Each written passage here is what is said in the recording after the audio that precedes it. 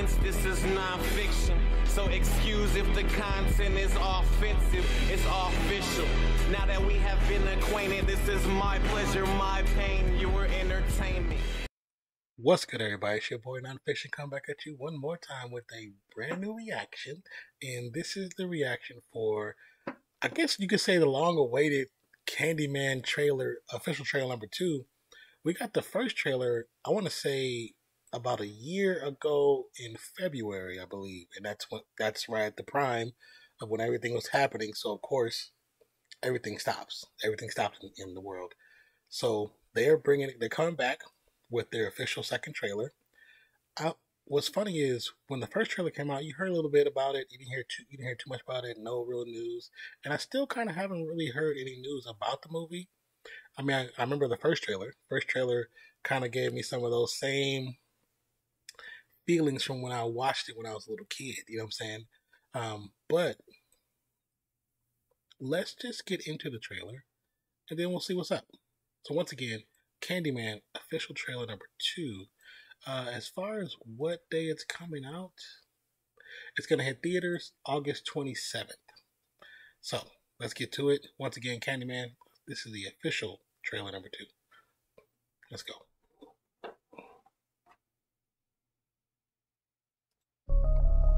This is where it all began. The story of Candyman. Local character, he walk around handing out candy to the neighborhood kids. One day, a couple of kids get razor blades in their candy. Police come around. That's when I saw the true face of fear. Get on your knees. Hands, hands, hands. They beat him, tortured him, killed him, right there on the spot. A couple weeks later, more razor blades and more candy. He been innocent. So he's real? Candyman ain't a he. Candyman's the whole damn hive. That voice is perfect for this trailer. If you're out here looking for Candyman, you ask me, stay away. I feel People don't really listen. connected to this story. Go on. Right here, in this neighborhood, the legend started. And the legend is, if we say his name 5 times while looking in the mirror, we could summon him. Summon the Candyman. Hell no. Candyman. Anthony, no. Candyman. Stop. I don't want to get creeped out in my new apartment before When I seen the little cutouts, Black people don't I was need to thinking be Jordan summoned. Peele.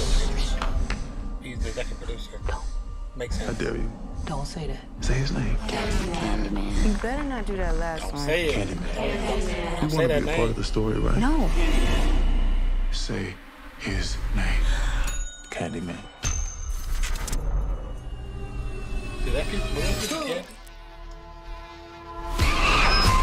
Oh yeah, you bugging already. Anthony? Anthony, You okay?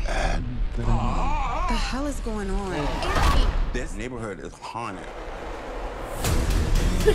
I think I made a mistake. I brought him back. Candyman isn't real. He chose you. He has purpose for you. Tell everyone. New to the neighborhood. You should say it. Candyman. Say his name. Candyman!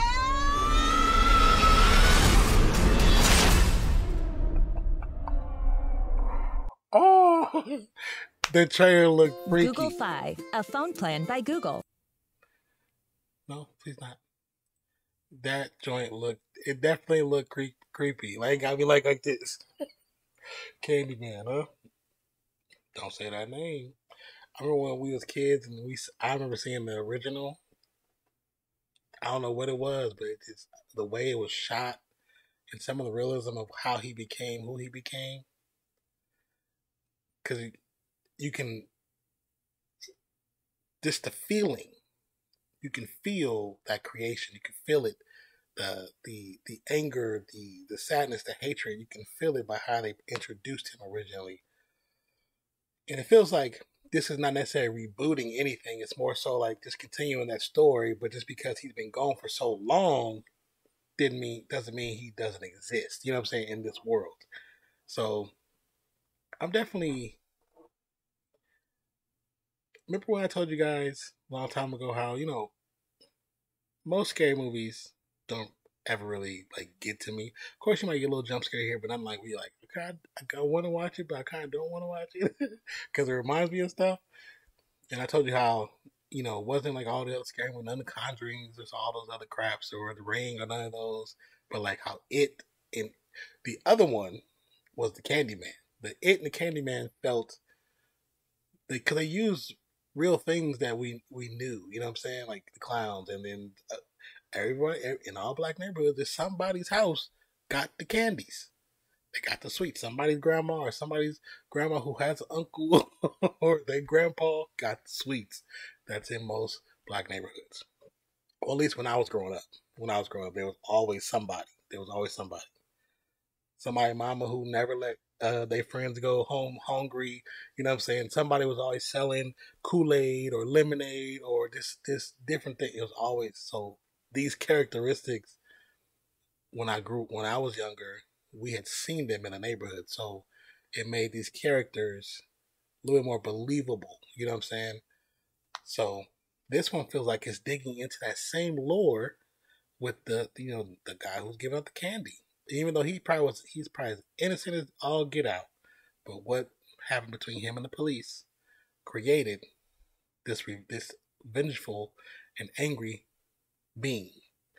So, like I said, I don't know what it was about the story of it made the most jumpiest. And Candyman made me feel like, yeah, I'm not saying that name like that. But anyways, I hope you guys enjoyed the trailer. Hope you enjoyed my reaction to the trailer. My name is Nonpfixion. Man, I hope you guys have a wonderful day, night, evening, morning, noon, week, wherever you are in the world today.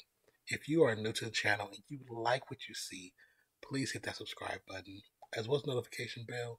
And if you think your friends or family would like it, clear out, there you go. If you think your friends or family would like it, go ahead and share it. Share it on Twitter, Facebook, wherever you need to share. Share it in between in your groups with your friends, and tell them to come through and say what's up. So with that, I'll definitely catch you on the next one. I appreciate you. I love you. I'm out, you guys.